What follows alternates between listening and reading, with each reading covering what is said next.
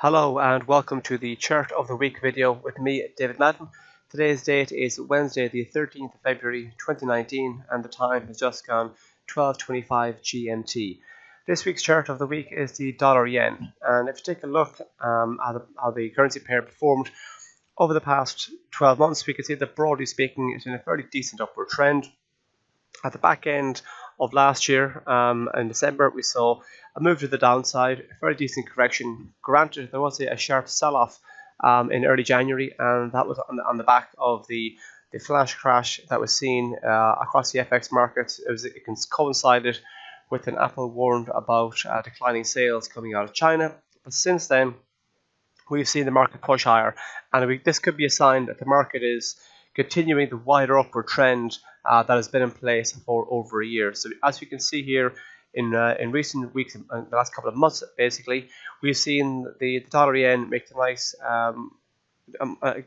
move in the direction of a nice upward trend. A classic example of a higher high, higher low, and yet again another high. And we've actually managed to push above it and trade above this blue line here, the 50-day moving average, which comes into play at 110.37. Another indication that the market is pushing higher.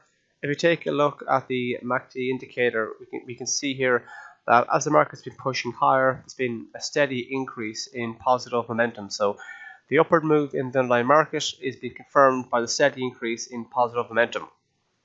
And if you take a look at this chart here, the dollar yen, we can see that's been pushing higher for the last number of weeks. It also coincides with the broadening strength of the US dollar against the euro, the British pound, and also the Australian dollar, for example. And this is because the Federal Reserve may have changed their language from being a bit on the hawkish side to being a bit more neutral. But we've also seen all the central banks around the world actually move towards a more dovish stance. So even though you could argue that the Fed is a bit more dovish now than they were a few months ago, it's just we now have the case where central banks like the Bank of Japan have now become more dovish than the Fed.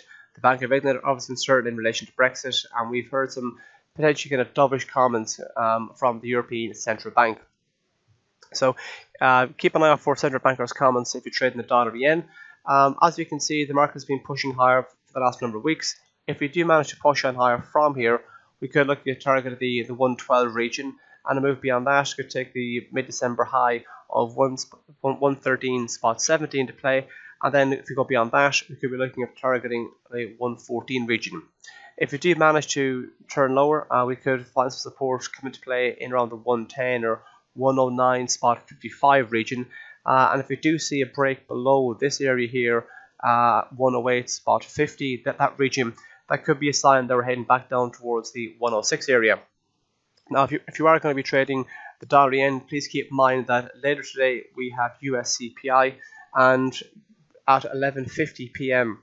23:50 GMT, we do have preliminary growth figures from Japan. So please keep an eye out for that if you are going to be trading the dollar yen.